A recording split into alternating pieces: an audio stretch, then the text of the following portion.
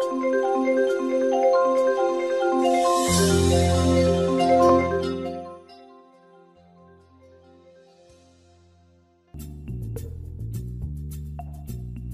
name is Mark Hamlin, and I'm excited to welcome you back to Cryptocurrency Academy. I've got some great information we're going to share with you over the next few minutes, and you're absolutely going to learn quite a bit. Now, I want to share with you why I'm so excited about the cryptocurrency marketplace. Unfortunately, there are many programs out that promise people a certain percentage a day, but they don't keep their promises. In fact, in many cases, they will shut down prematurely and people lose their money. Well, it's interesting that the fact that you can actually control your cryptocurrency and earn a profit and income without a middleman. So we're going to break that down for you. You're going to understand how that works over the next few minutes. Here's the curriculum today. I'm going to share with you 4 ways to make money with cryptocurrency. We're going to start off with a buy and hold strategy for long-term wealth. Then we're going to talk about something called margin lending. This is the way that you can loan your Bitcoin or your cryptocurrency while you're holding it and earn income on a daily basis. Next, we're going to talk about buying and selling your cryptocurrency. That's called arbitrage, in order to earn anywhere from 20 to 40% profits on each sale. And lastly, we're going to talk about trading. And this is where you actually trade. You predict whether or not the currency is going to go up or whether it's going to go down, and you're able to earn a profit like that. And we understand that many people are going to become very wealthy through cryptocurrency trading. So that's what we're going to get into. Go ahead and grab out your pen and your paper and get ready, and let's get started.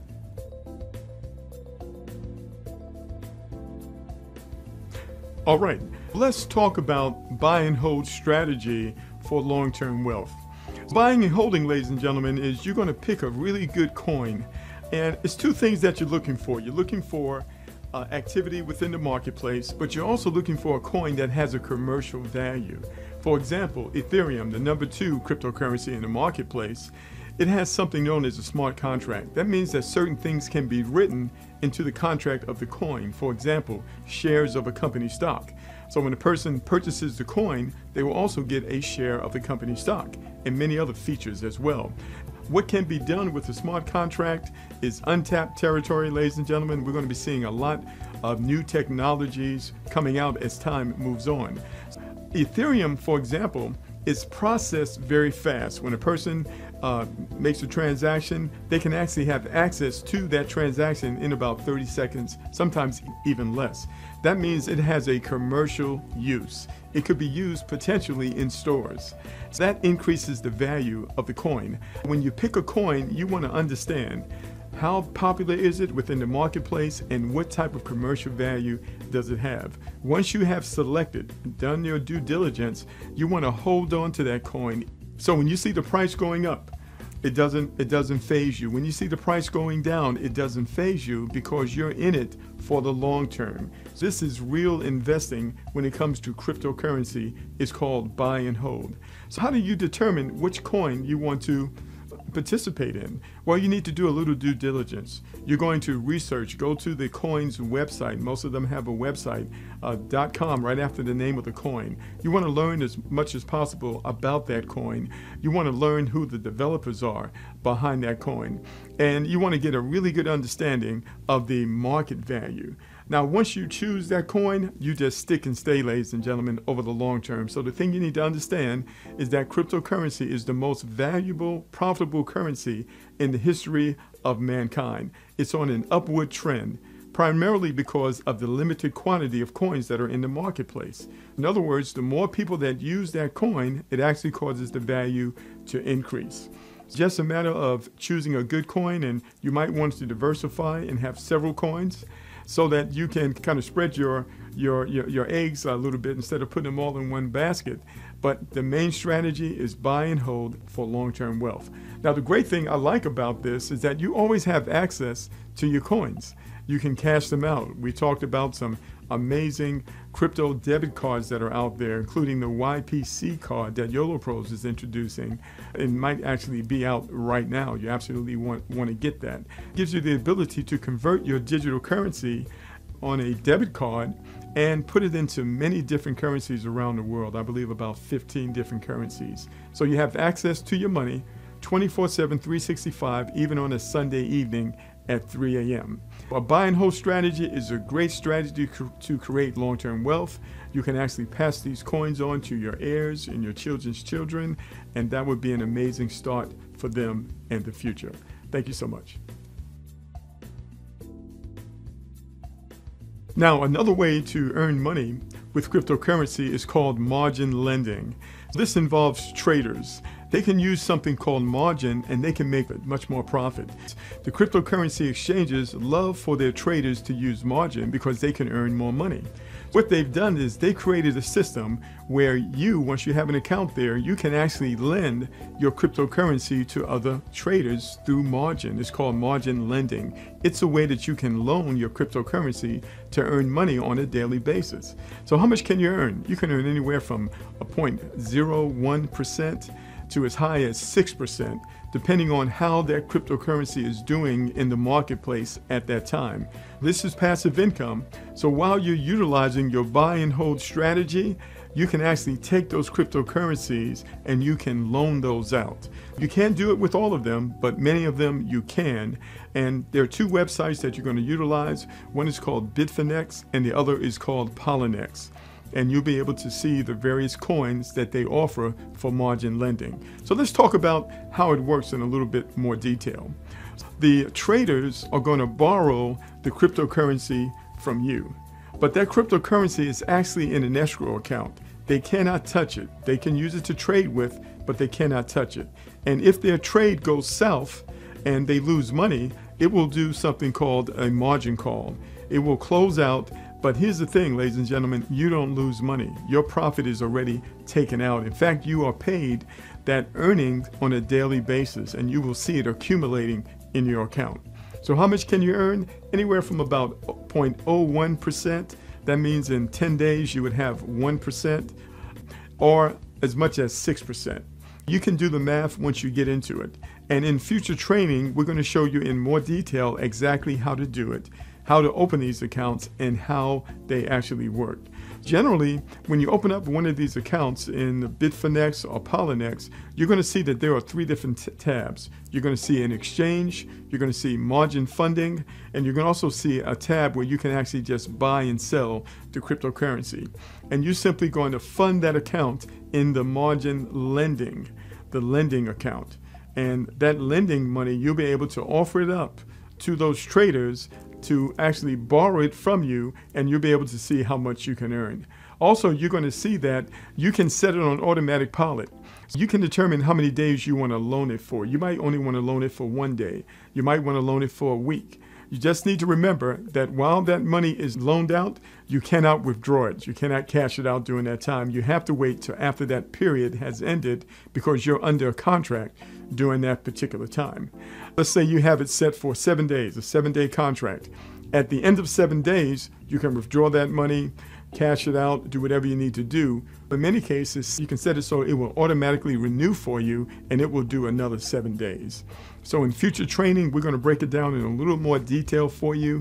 In the meantime, you can research it. It's called margin funding, and it's a great way to earn income on your cryptocurrency while you're utilizing a buy and hold strategy. Pretty amazing, and you can actually do very well utilizing this concept.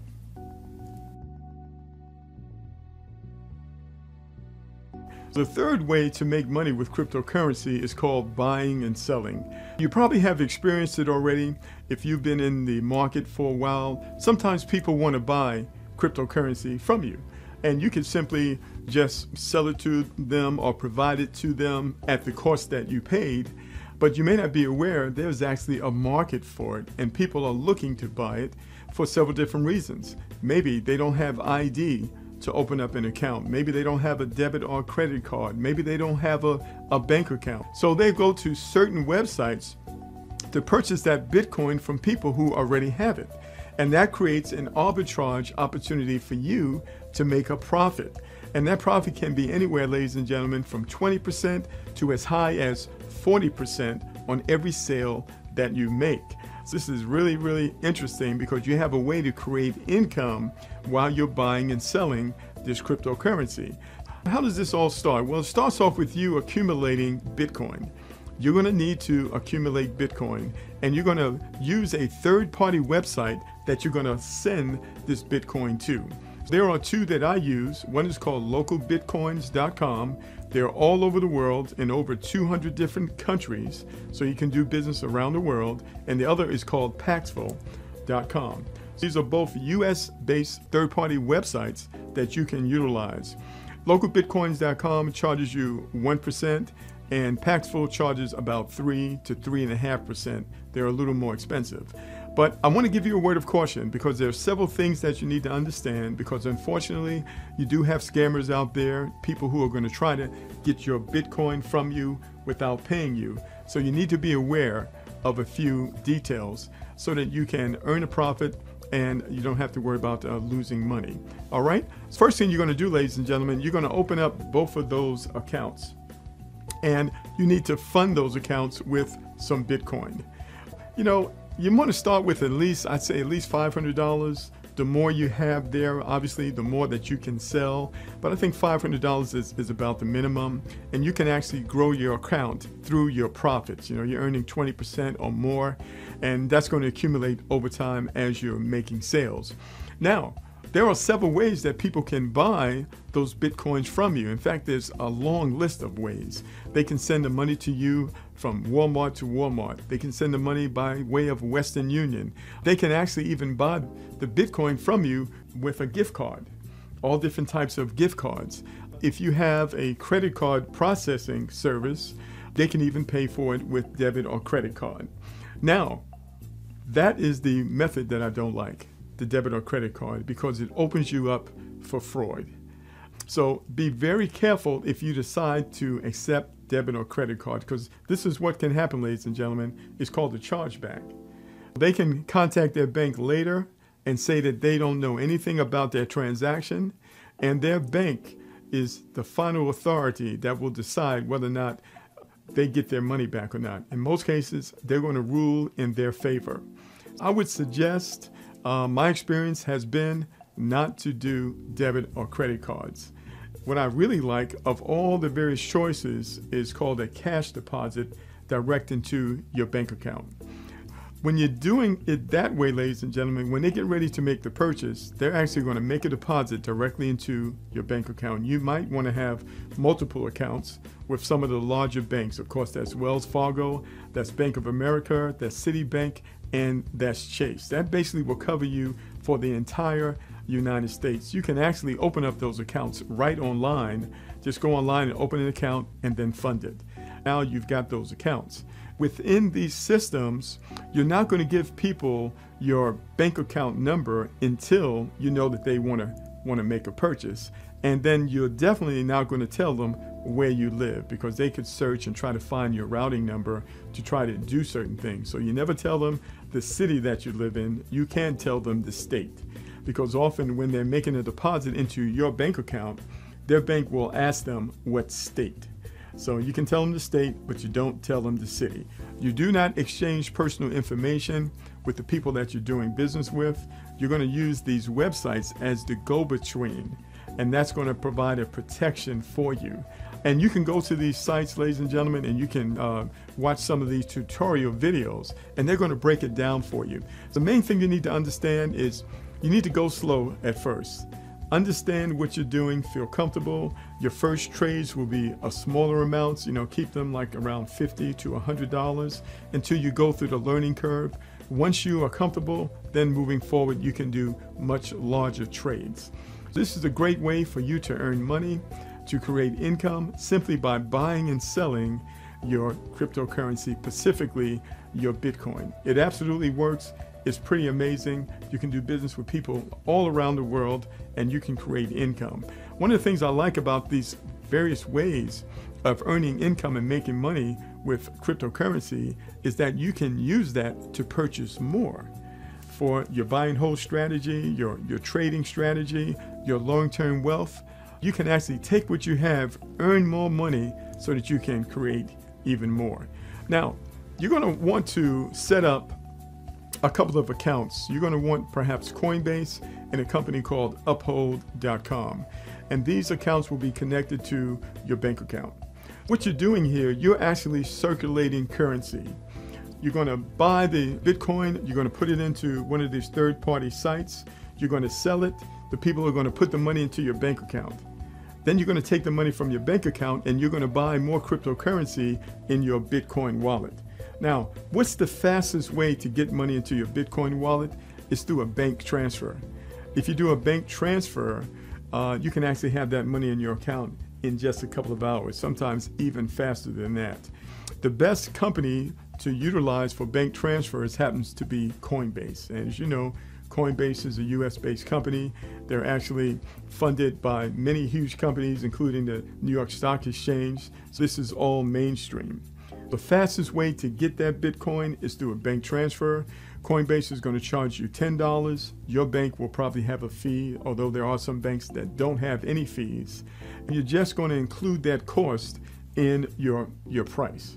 If you feel as though you need to increase your price a little more, then you go to 25%. You can go to 30%. In some cases, you can even go to 40%. The main thing I want you to understand is take your time in the beginning. You might want to stay away from those high-risk transactions, which are debit and credit cards. You want to learn also about how to accept gift cards. You have to open up a special account in order to do that. You can actually make great profit on those. A lot of people accumulate these gift cards from doing various things, and they want to convert them into Bitcoin, and they are willing to pay 30, 35, and 40% profits on that. Those are profits that you can absolutely make, and you can do it over and over again. So go through the learning curve, take your time with it, go ahead and make the profit, and we'll see you all at the bank.